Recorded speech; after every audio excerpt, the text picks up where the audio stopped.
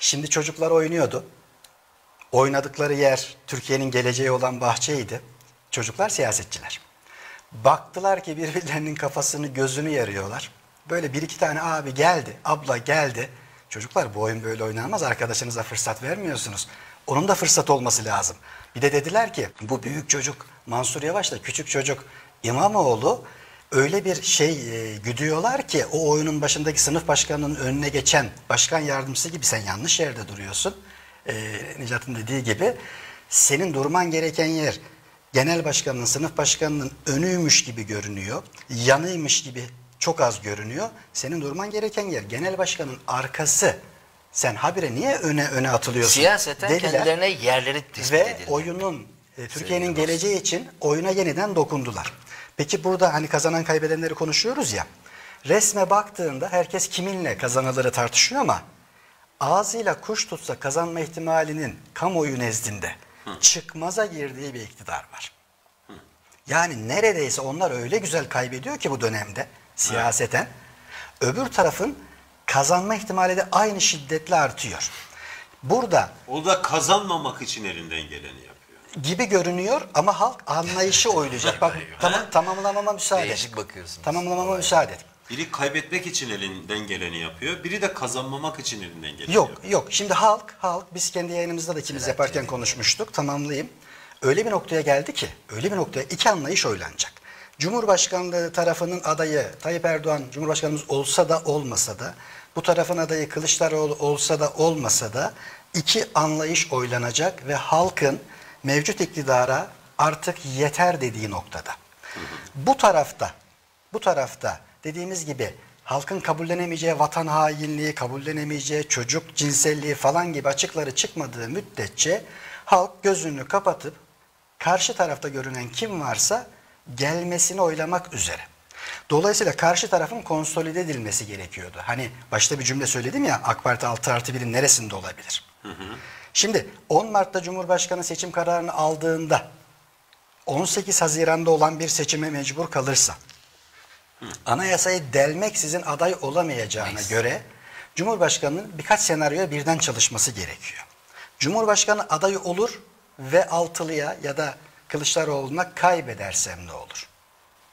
Cumhurbaşkanı aday olur ve kaybederse vekillik olmayacağı için kendisiyle beraber tüm arkasından gelenlerin yargılanmasının hukuken önü açılır. Bütün şartlarıyla. O zaman bir senaryoya daha çalışması lazım. Ben zaten kaybedeceksem, bu ihtimal de masada varsa ben Cumhurbaşkanı değil milletvekili olayım. Yakın çevrelerimle beraber ama ben lütfen konuşayım. Bu senaryoya da çalışmak zorunda. Peki şimdi bütün şartlarda Kılıçdaroğlu'nun kendi başına CHP'siyle girerse, siz ihtimal vermiyorsunuz ama teori ve tekniği konuşmamız lazım. Ya kazanırsa Kılıçdaroğlu'nun birçok şeyini eleştirebilirsin ama yargılatabileceğini, çaldırmayacağını kamuoyu kabul ediyor. Evet. Dolayısıyla Kılıçdaroğlu'nun tek başına kaldığında, kazandığında bugünkü yönetimin geçmişe doğru tüm ayaklarının yargıya açılabileceği çok daha ihtimal.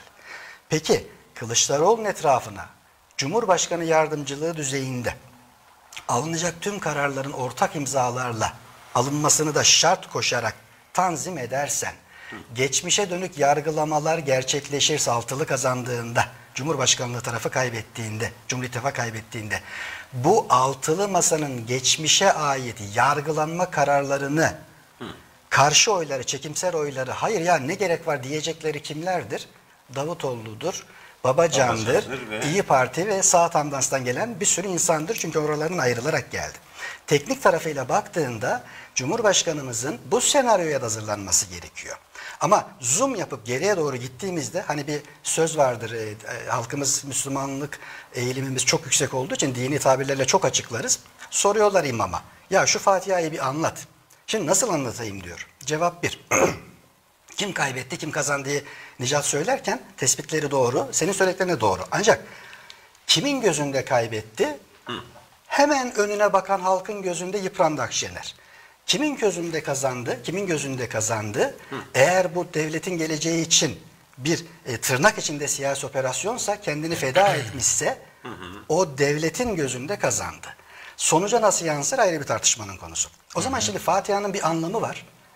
Camiye giden cemaatteki herkes anlıyor. Bir anlamı var. İçindeki birkaç kişi anlıyor. Hatta aynı imamın deyimiyle öyle de bir anlamı var ki vallahi ben de anlamıyorum, bana da anlatmaları lazım diyor. Bu elbise çok farklı giyilen bir elbise, çok farklı giydirilen bir elbise. Ancak siyasetçiler, yani bahçedeki çocuklar kendi ikballeri için geçmişteki kabahatleri öne çıkmasın, yargılanmasın ya da o Halil İbrahim sofrasını paylaşalım derken Türkiye'nin artık tahammülü kalmadı. Gerçekten haritada ciddi sıkıntıları var, siyasi ve coğrafi. İşte o Türkiye'nin devamını isteyen diğer bazı taraflar, onu isimlendirmeyelim, oyuna gereken yerlerde müdahaleler yapıyorlar ve dahi yapmak zorundalar. Doğru. Aç parantez, son cümle. İzleyicilerimiz ne kadar farkında bilmiyorum ama Rusya Türkiye'den alacağı olan 20 milyar doları almadı, erteledi. Bu ne işe yaradı? Türkiye'de iktidarın dolar kurunu bastırma politikalarına rağmen dövizin patlamamasına zaman kazandırdı. Şu an açıklar öyle hızlı gidiyor ki Türkiye'nin önünde doların, yani dövizin spekülatif hareketlere girmesini engelleyecek belki bir ay, belki 1,5 ayları var. Moratoryum noktasına gelme ihtimali var. Şimdi tüm hesaplar böyleyken hepsi Türkiye'de ters giderse ne olur? Konuşalım. Tüm bunlar ilerlerken, yani siyaseti sadece siyasetçilerin düşünebilme yeteneklerine bırakmamaları son derece normal. İşte bu gerektiğinde oyun dışı müdahalelerle, işte İmamoğlu'nun durması gereken yer gibi, Akşener'in bu fedakarlığı egosuyla değil de başka bilinçle yapmış olabileceği gibi ve dahi Cumhurbaşkanlığının da bir şekilde tüm unsurlarıyla beraber bu oyunda gereğinden fazla o müdahil olmaması gibi vesaire gibi çok bilinmezi olan, çok denklemi olan bir şey ve her bir başlığı için ilgili seviyelerden uzun uzun konuşmamız gerekiyor diyeyim.